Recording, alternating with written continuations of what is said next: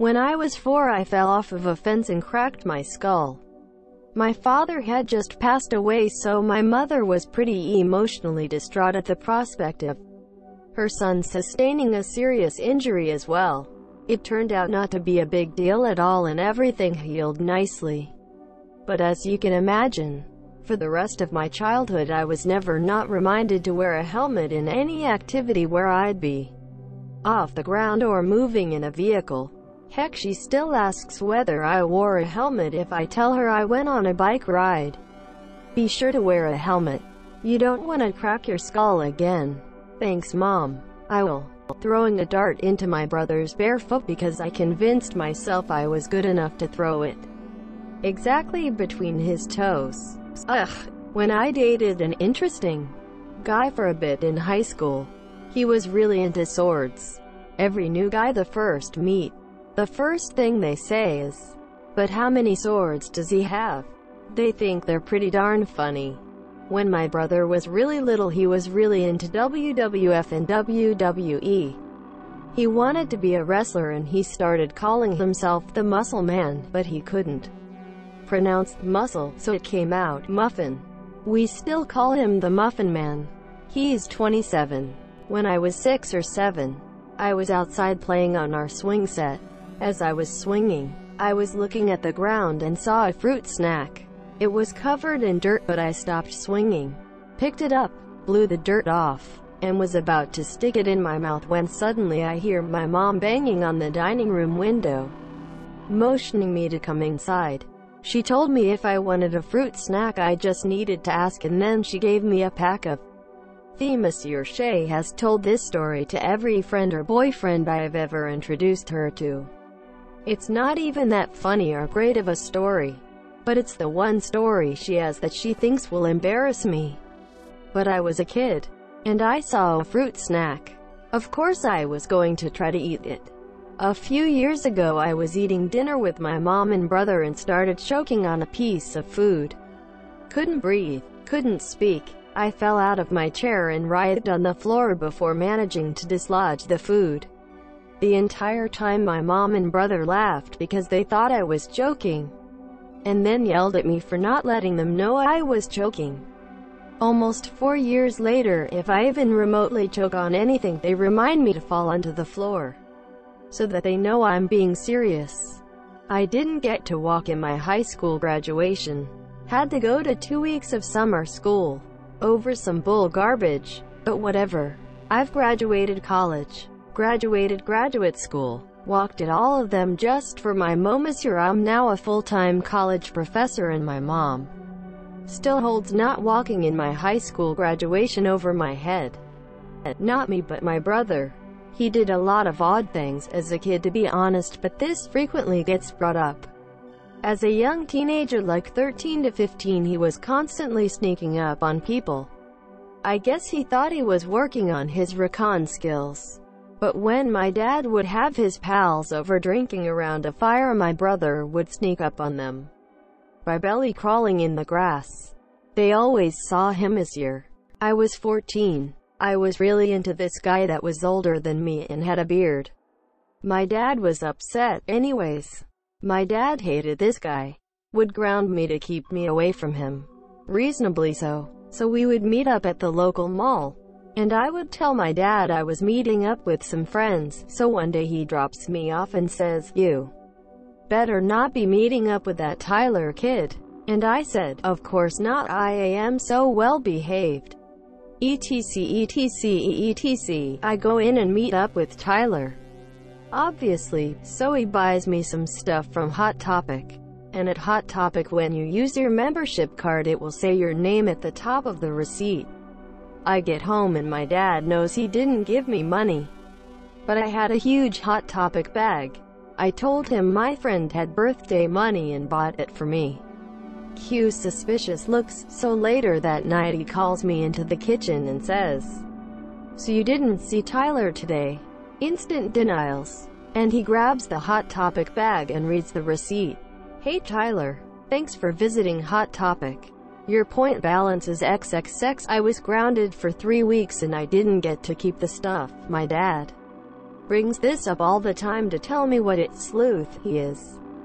So when I was 6 to 7, we were visiting Georgia cause one of my uncles was dying. It was a really solemn affair. Not a lot of fun. And sort of a miserable time for everyone. So little me, a bit bored, and looking for something to get my mind off of things, started chasing their cat around because I loved cats. A lot. Like in that little kid way that cats hate, where you just pick them up in a bear hug and squeeze them until they claw at you to get away.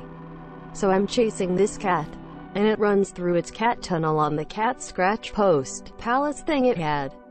Obviously, I launch myself flat out into this thing after it, and wedge my arms against myself with my elbows, and my hands just stuck right in front of my face. I made it about halfway through the tunnel. I struggled for like 20 minutes by myself trying to get out. And man, I'm just stuck. So finally I started crying, and my family heard and came over. I'm all embarrassed cause I can't get out, and they're just laughing like crazy. Finally, my oldest brother says, "I'll get him out," grabs me by the ankles, and with all his might his 13-year-old self could muster, yanks my jeans clean off. My whitey-tighty bum's just out there for to see. I was mortified, and they just laughed and laughed. Like several of them fell onto the ground laughing. They did finally rescue me by pulling my hands through, so I wasn't so wedged in there. I guess all in all, it helped them get some laughter in a sucky time. It gets brought up from time to time, but really is fine. Whenever my parents are talking with other parents about shenanigans pulled by young children, my dad likes to bring up the time he came home from work to see 3-year-old me up on the kitchen counter with an entire package of cinnamon raisin bagels having been split in half and raisined. He asked me what I was doing, and I very proudly exclaimed, "I'm eating raisins." Quote, "When I was a couple months old, I was being really fussy and my parents didn't know why. I think I was naked on a changing table, and then I sort of curled up and unloaded a massive amount of projectile poop on the wall. My parents think it's hilarious, but I just find the story to be rather embarrassing and gross. My Jewish mother still reminds me how she was in labor for 10 hours before I was born. It's like it was my fault, in that I had some control over it. She says, "You don't remember." But it's the truth. Of course I don't remember. Ma, that's just the typical Jewish guilt machine working its wonders. I made a bad grade in high school for not turning in my assignment. That was over 10 years ago, and they still use it to question my work ethic. Oh, another one came to mind. So here, as a kid, I thought there were 5 seasons: summer, fall, winter, spring, and Easter. Now every year on Easter they tell me how it's lovely that the season has changed, and spring is already over. 5 years old, went to Dairy Queen. It was August, and as I sat in the back seat enjoying my dilly bar, it was melting faster than I could eat it. We were at a light when my dad noticed the mess I was making on his Thunderbird seats. He reached back and held out his hand and said, "Gimme that." So I did. Plopped it in his hand, splattering melted ice cream all over the car. I was the flower girl at a wedding. All they told me was to sprinkle the petals on the aisle as I walked. Being a fastidious kid, I made a nice, neat row of petals down one side of the aisle.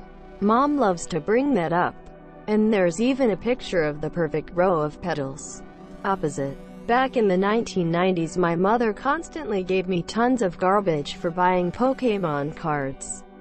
They'll be worthless in a few years, etc., etc. It got to the point where she confiscated my collection permanently, because I got grounded for something school-related.